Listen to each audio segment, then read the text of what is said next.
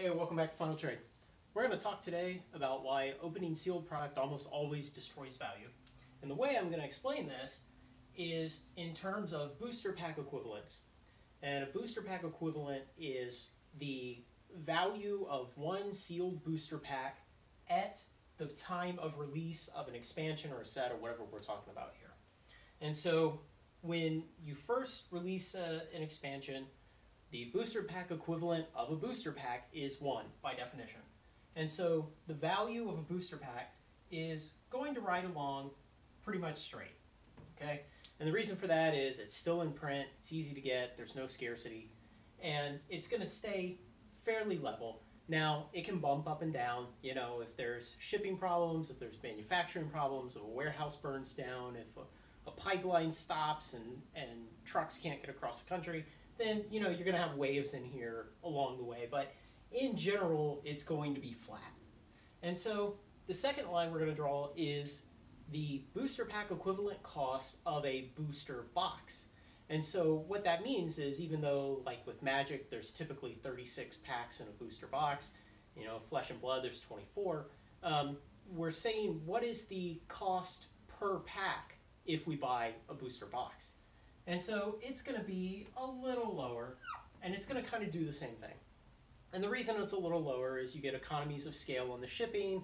You know, dealers want to give you an incentive to buy more so they can move more volume. So, you know, you get a bulk discount. And similarly, if you buy the case, each booster pack costs slightly less than if you buy them by the box, the green line, or just buy a single pack in your local card store or the orange line. And so, you know, that's pretty non-controversial. It's pretty easy. Now, the blue line I'm going to draw, this is going to be the expected value of one pack of singles. And the thing you really have to keep in mind here, you know, if you open one booster pack of Commander Legends and you draw the foil Jeweled Lotus, well, congratulations, don't buy a lottery ticket because you've used up all your luck for the rest of your life. But you can't use that kind of example for this. You need to use the average expected value over hundreds, thousands of booster packs. And so if you were just to open any random booster pack, what would its value be? And this is the line that really gets interesting because, you know, you hear about card stores who do mass box openings and people on YouTube do them and then they sell singles and things like that. And when a set first comes out, there's a huge demand for singles. There's people who want specific cards that have been leaked, and you know there's no cards in the market, and so there's a lack of supply, and so that drives up the price. And so for a very short period, when a set first comes out, the expected value of the singles in a booster pack is actually higher than the cost of the booster pack. You can actually make money by opening booster packs just for a small amount of time, but it's not easy money. You have to put up the capital to buy all of this stuff.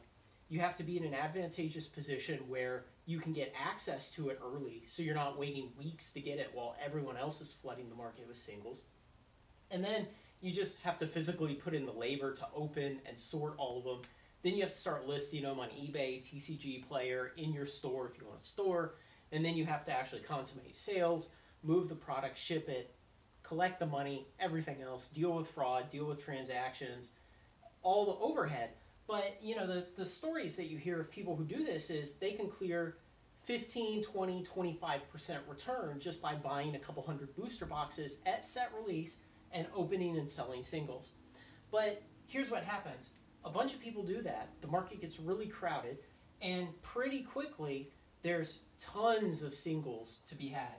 And so the expected value of one pack of singles starts to sink.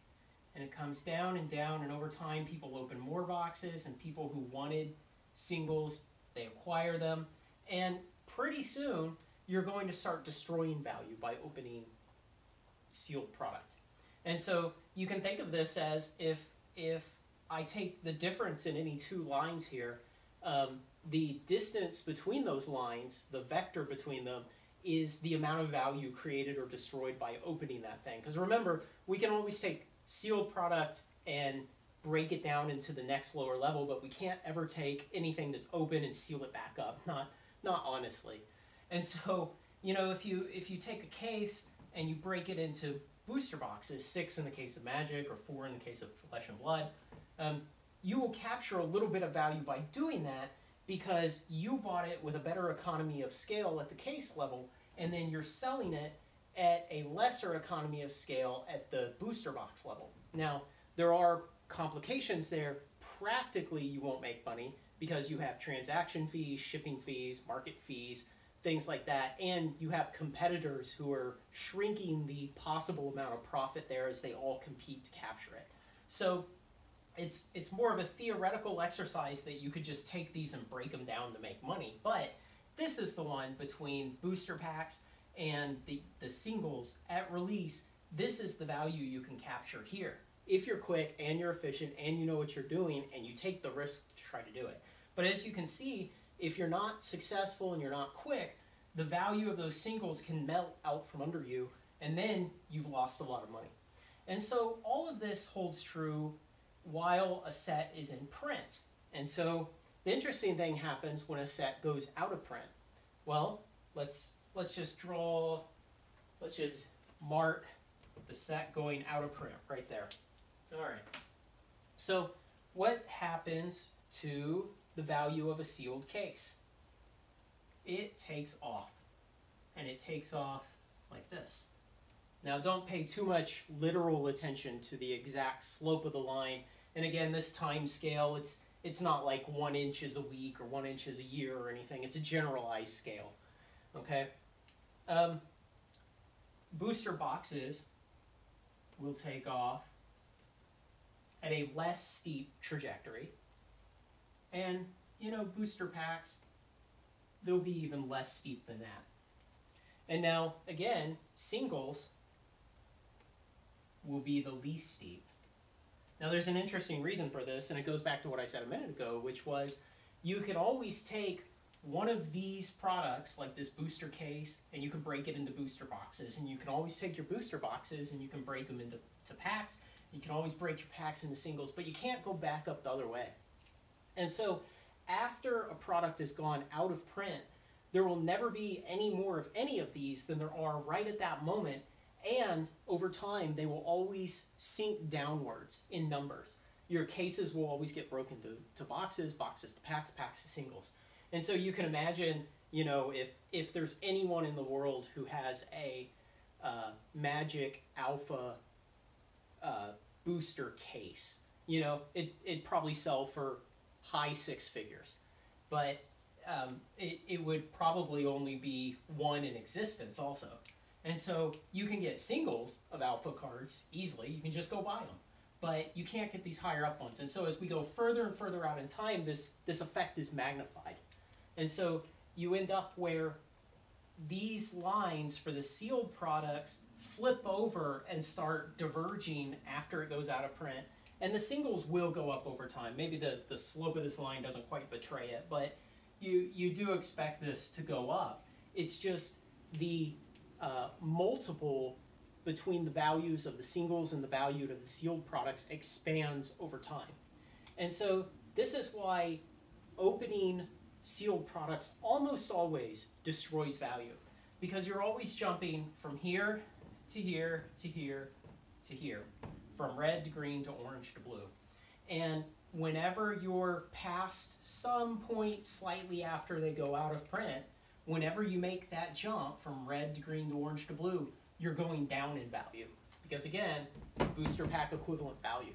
And so you're always going to be going down, taking steps down as you open those products when they're out of print. But, you know, you might want to anyway, because occasionally some of us like to actually play with these cards and enjoy the game. So, you know, if you like that, go ahead and do it. Open them to your heart's content. And you can find plenty of videos on YouTube of people opening alpha decks, beta booster packs, things like that. They're destroying value. They're destroying a huge amount of value when they do it, but they enjoy it, and it's their money. So this is just kind of generalized sense of how this works. You can get some kinks in the road. You know, WotC likes to play games today where they print a whole bunch of cards and they'll release a couple tractor trailer loads full of them into the market, and then they'll just kind of be silent about whether it's out of print or more coming or what. We don't know. And then they'll dump another warehouse full onto Amazon. And so you'll see effects where it kind of starts to pick up like this, and then they dump another 50 pallets on the Amazon, and it kind of falls back down, and it gets back into this kind of look. And so it's more of a head fake about whether or not the set is really out of print. So keep that in mind. So think about this when you're investing, when you're opening packs, when you're collecting. If you just like playing the game, who cares if you're destroying value? Who cares if you don't buy the set until the singles are already down here and you're just falling down from here to here to open a set? Enjoy the cards, play the game, have fun. If you like this kind of stuff, leave a comment, like, and subscribe. Thanks a lot, guys.